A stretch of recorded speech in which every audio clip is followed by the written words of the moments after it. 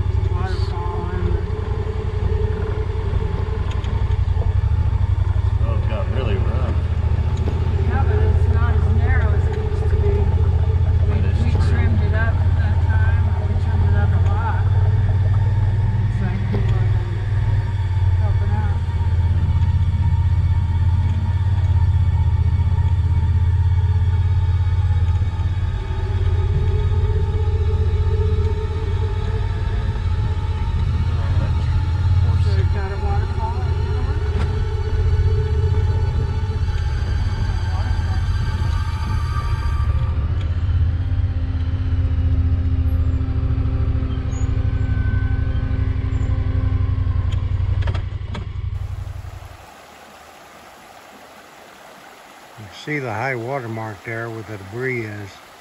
It's well above my head. Where it's bare up there, there's another big debris pile. That was from the flooding this winter. But it made a beautiful pond here.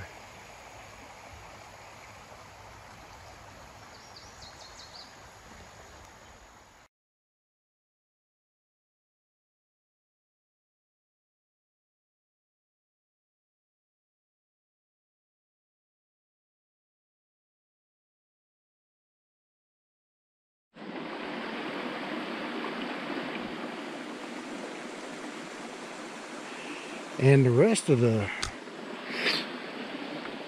log goes way over there. It was a big one.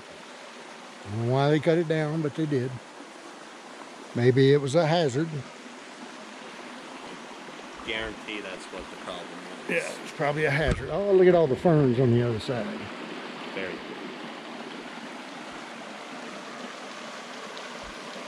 good. Boy, a big old gravel bar there from the flash flooding, and look at all this debris.